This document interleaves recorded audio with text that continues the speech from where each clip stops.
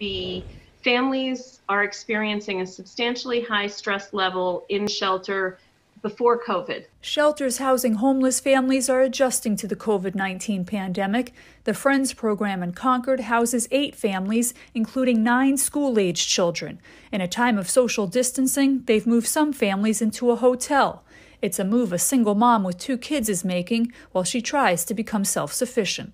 If it was not for the Friends, I honestly probably would have ended up in my car with my 2 children. They have made it so that myself and my 2 children, who are old enough to understand the situation, are not worrying about food or where we're going to sleep.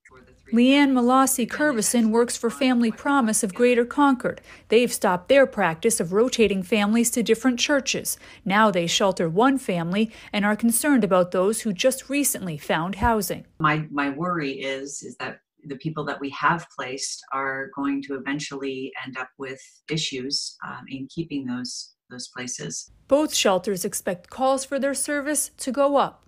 We're going to have to improvise and come up with a plan, but still meet the needs of our families. We are looking to ensure that we are wrapping around the most vulnerable families that there are.